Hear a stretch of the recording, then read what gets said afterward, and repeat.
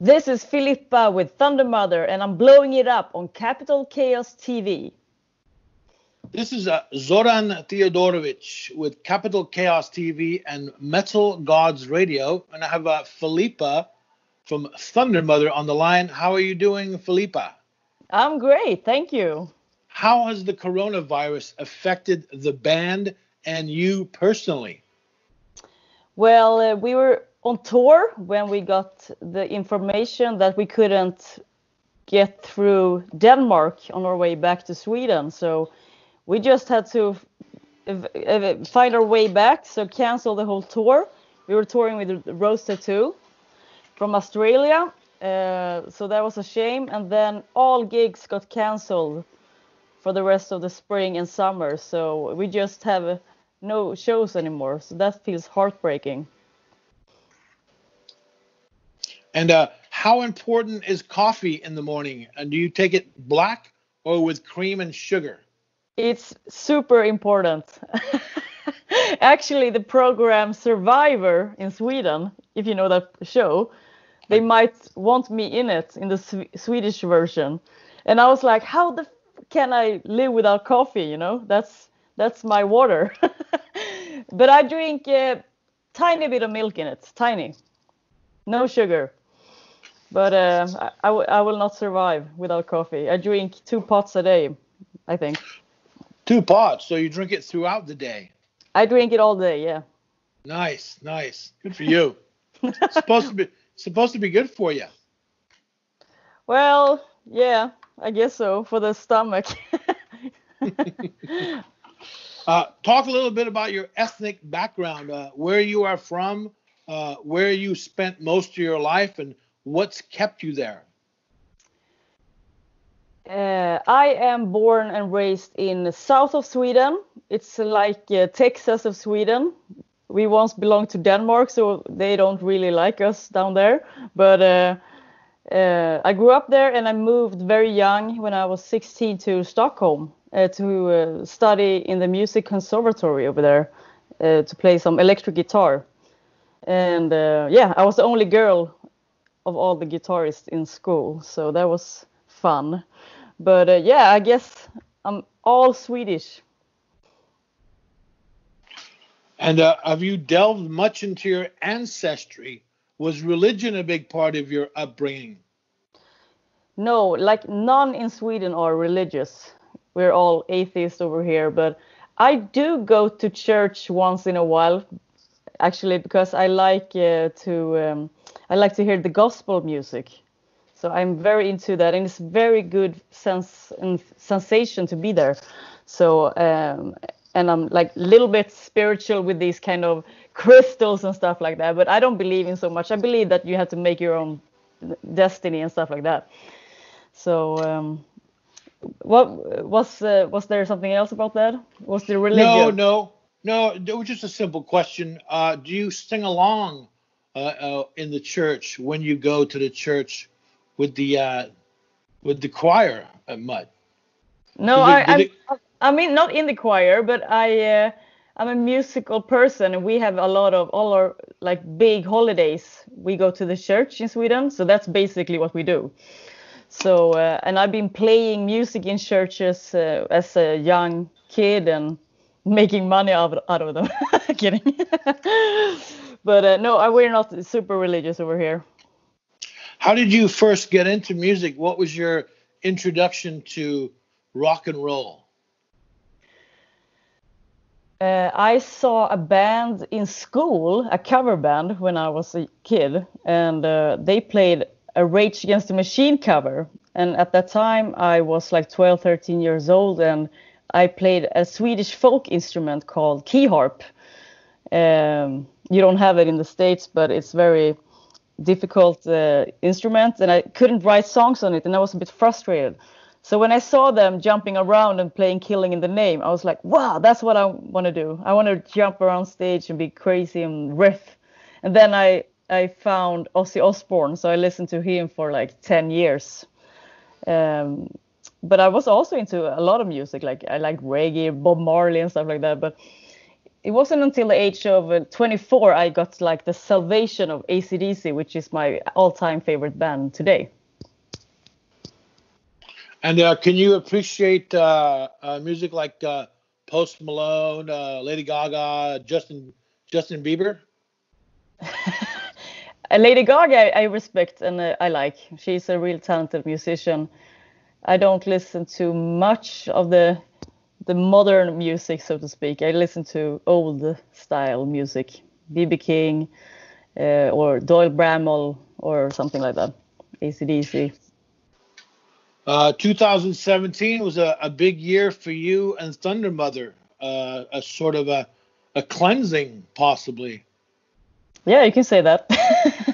No, but they actually quit the band. Everyone in the band left me all alone with the 27 festivals booked in. They were just tired of the touring and fed up with being broke and the lifestyle. And for me, it was never a question because that's the lifestyle I want. So I just kept on going, and I found some new members which are really hungry and wants the same thing. So I'm super grateful today that I continued 3 years ago when I had a lot of struggles. So, and now we're so happy. Like this is the second album we're doing with a new lineup. So we will release a new album now in July 31st called Heatwave, and we're super stoked and super proud.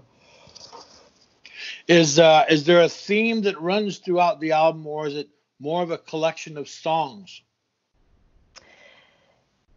Good question. I think it's a good collection of songs because we wrote 45 tracks for this album and choose the absolute 10 favorites that we had.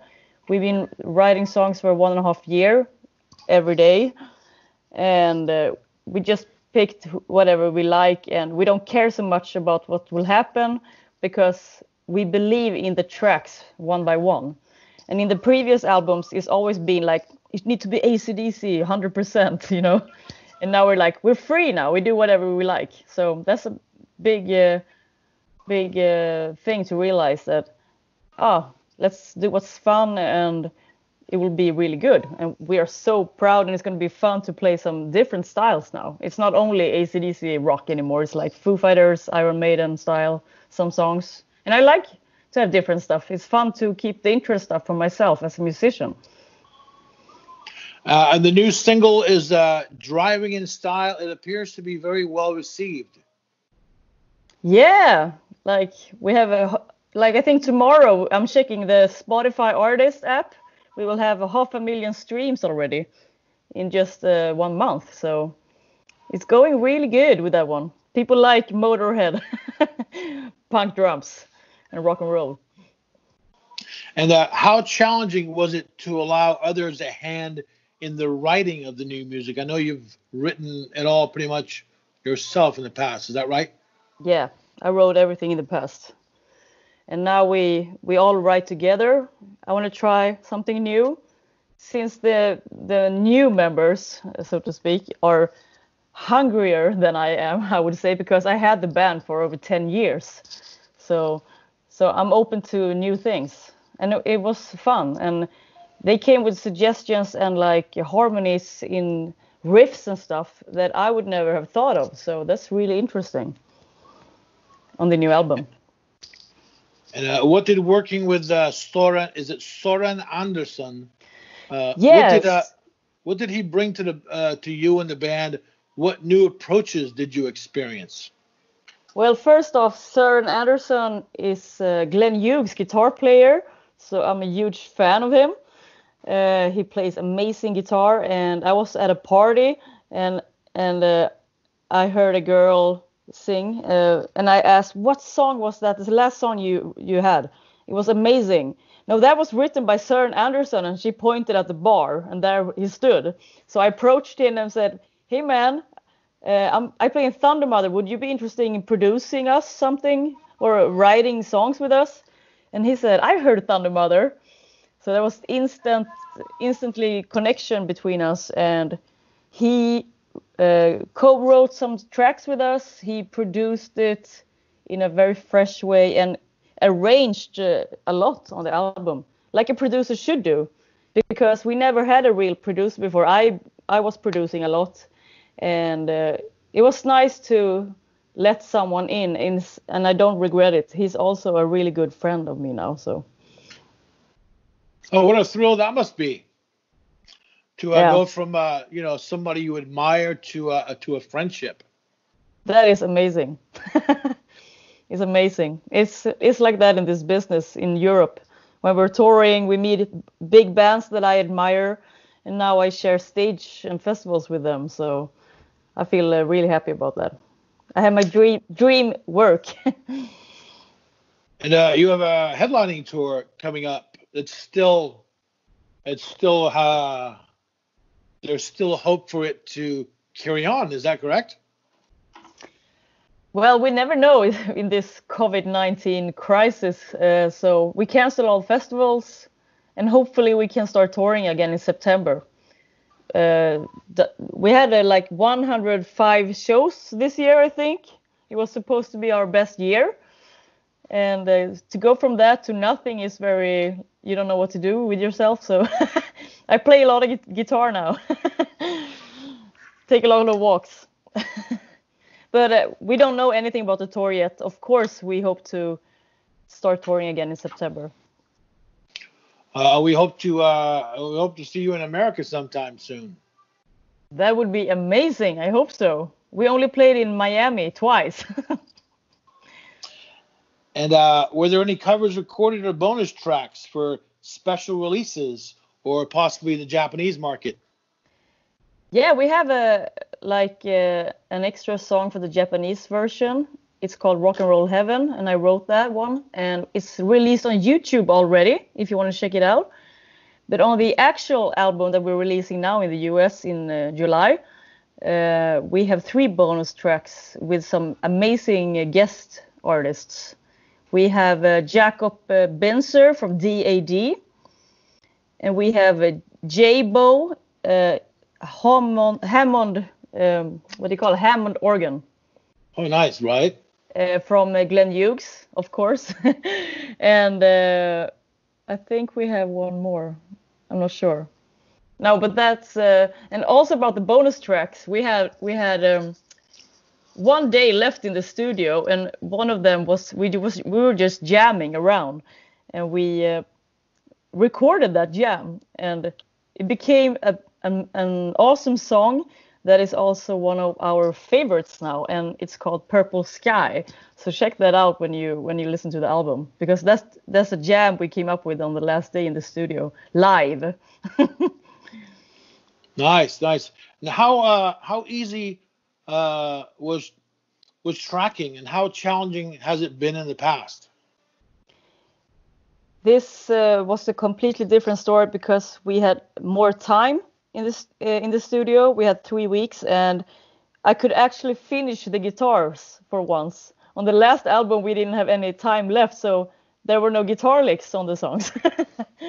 So I was pleased to be able to go through everything and be satisfied for my own instrument, And it was plenty of time to record and make it as perfect as we wanted to. So that was very different in the past. We had different studios. We were a broke band, upcoming band. And we recorded like 5 different studios. I recorded in my wardrobe and we put it together. It was a mess. And how many cover songs are part of the Thunder Mother live arsenal, if necessary? From the new album? No, I mean, do you? How many cover songs does the band have? They could pull out if need be. When performing live. I get it. We don't play covers at all usually. But we do have some Kiss songs we do for fun that we might pull out once in a while. We do.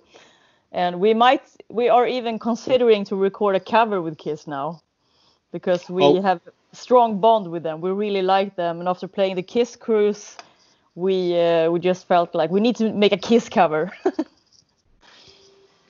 Nice. We look forward to that. What other interests do you have outside of music? I like cooking. My father is a chef, so I cook a lot. And then I like to produce, but that's music too, right? Produce and write songs. I wrote a song for opera singer in Germany recently. I also like gardening because it's a way to unwind after touring. But usually everything died when I come home, so. But yeah, that's it. I think I don't have much interest except music and food and stuff. And I really like Ghosts. How much of the new one can we expect to hear live? I also like Ghosts. We will not play it live now when we start touring again because it's a bonus track. But we will definitely practice it in the rehearsal room. So in case we want to throw it in, we'll do that. But that's actually one of my favorites. Oh, wow. Very cool. Yeah, I like it. I'm happy you like it. Yeah, It's very American Southern rock, I think.